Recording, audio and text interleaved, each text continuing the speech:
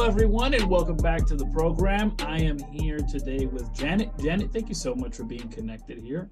You're welcome. Thank you for inviting me. Yes, ma'am. For those who are not familiar with the work you're doing, let them know about yourself. So I'm a rapid transformational therapist. I work with mainly women in business and entrepreneurs who are suffering from imposter syndrome, are overwhelmed, feeling stressed, and just finding it difficult to cope. Imposter syndrome is this idea that we don't belong in the room we are, right? Is that more or less correct? It is. The underlying cause is not feeling good enough. So I actually find out where did that originate from. And as I said, it will always go back to childhood. Something was said or done that made you feel, that piece of work wasn't good enough, or I'm not good enough. And you take that into adulthood.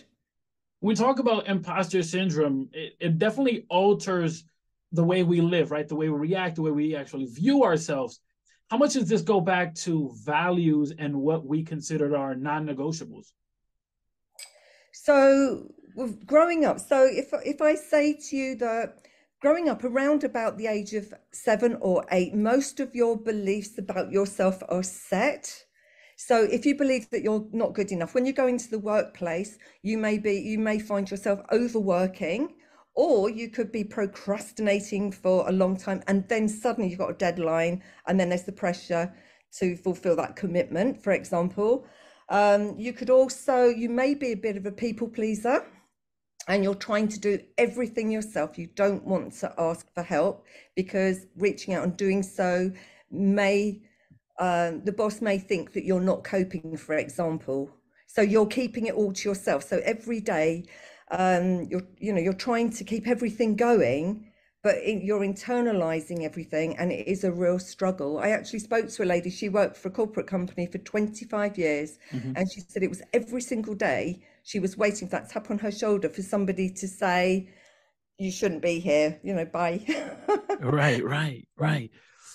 So, for the individual that's dealing with imposter syndrome, right? Maybe they're a working mother, maybe they are a professional or a college student that feels like I'm way over my head with this particular class. What are some basic things that we could start implementing to actually overcome this idea that, like you mentioned, that person who's waiting for someone to tap you on the shoulder and say, get out of here? Yeah, I think what you need to do is, it's how you perceive yourself is very different from how other people perceive you. So everyone thinks you're doing a great job, you're doing really well, but what you're not doing, you don't let in any compliments, any accomplishments.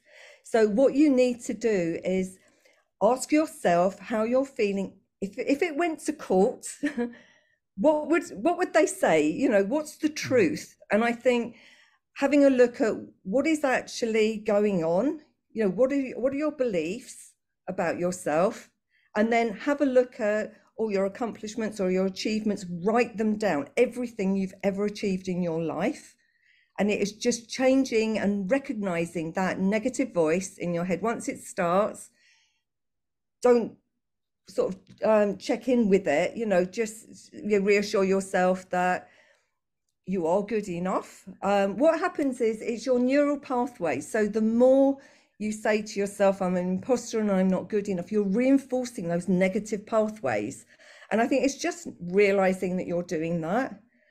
And you can change them. I use hypnotherapy, and why I love it so much, I can very quickly find out how, why, where, and when my client acquired their belief that they're not good enough.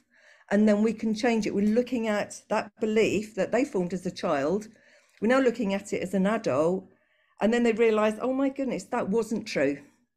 Right. And it could be something, I've had clients, it's something as simple as they produce a very good piece of work at school, and the teacher said, you must have cheated, this can't be yours. And that belief that it doesn't matter how much they try, how well they produce a piece of work, they're called out as a fraud. Mm-hmm. Wow. And so we carry that into adulthood, and so now it becomes more of a trait as opposed to just an experience. Yes, absolutely. Yeah, we just run on that outdated program.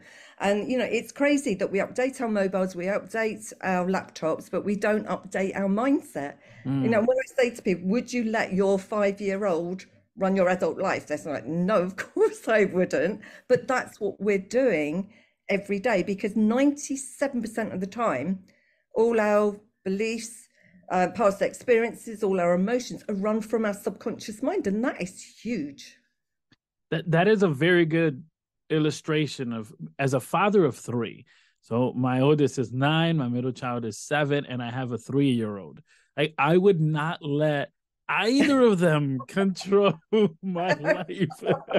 And yet it's that one experience, either at 7 or 3 or 9 or whatever the age was, where it's like we're letting that individual, that version of ourselves, essentially dictate how high or how far we can go.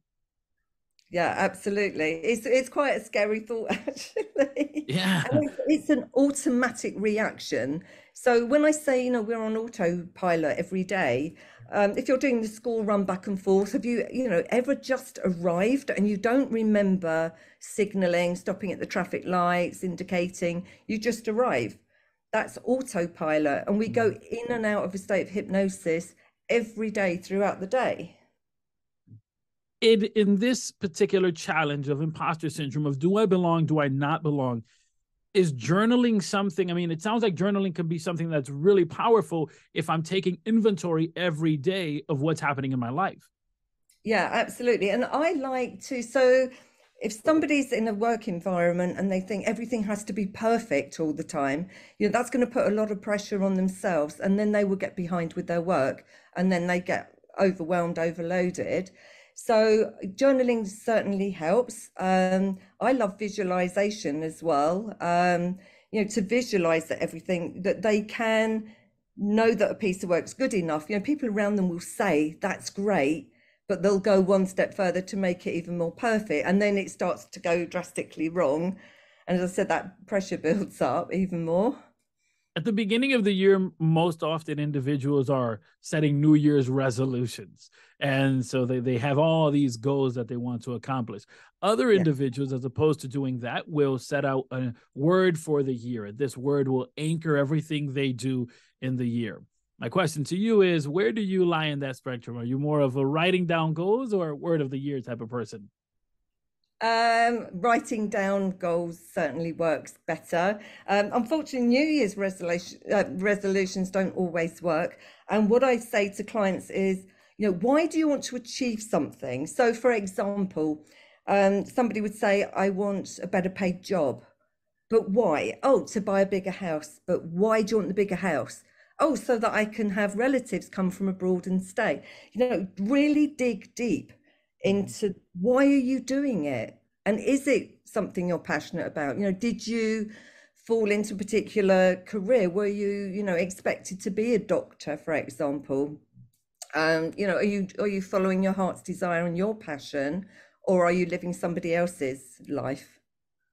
So you say you fall more into the side of writing on the goals, and I suppose that kind of lines up with the journaling as well, right? The reviewing and making sure everything is clear. My question to you is, if there was one word that you could use to encapsulate your life's work, what would that one word be?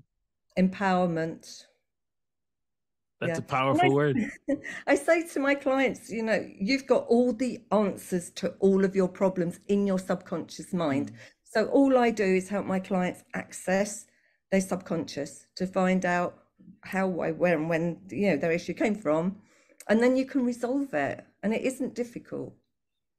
Those individuals that are listening and would love to get connected with you, how could they do so? Through my website, which is www.janetgabrieltherapy.com. And of course, you work with women that are facing imposter syndrome as they navigate the business world or just try to become a better overall individual. Yeah, and I mean, feeling not good enough is huge. I went to Tony Robbins to see him in London a few years ago, and he asked an audience of almost 13,000 people who in the room doesn't feel good enough, and most people put their hands up. I was quite shocked at just how many. And the thing is, with imposter syndrome, it can appear worse the more successful you are, because you're becoming more visible. And the other thing, it can hold you back in your career because you don't want to start a new job because, again, you are visible. and you're trying to prove yourself in a new position. Yeah, oftentimes I think when we talk about success, we think about the good part of it, and that's a good way to present the other side of it, maybe considered the bad side of success, where it's like, well, the higher you are in achieving things, if you haven't resolved these things in your life, the more you're going to think, I don't belong there, or I don't deserve it. I actually Googled famous people with imposter syndrome. Meryl Streep was one. Michelle Obama was another. Mm-hmm. She actually gave a talk in a London school about. I saw that. Yeah. So all the the people you think are doing incredibly well, they're at the top of their game, have this underlying fear that they're not good enough. And actually I think it was Jennifer Lopez actually thought of giving up her career because somebody had tweeted that she couldn't sing, and she was doubting herself anyway. So it will be running in the background, and you never know when it's going to rear its ugly head. And we all suffer from imposter syndrome, or most of us at some time in our life, especially when changing career or starting a new business, for example. Awesome. I appreciate you so much, Janet, and definitely it is empowering. Thank you. Thank you.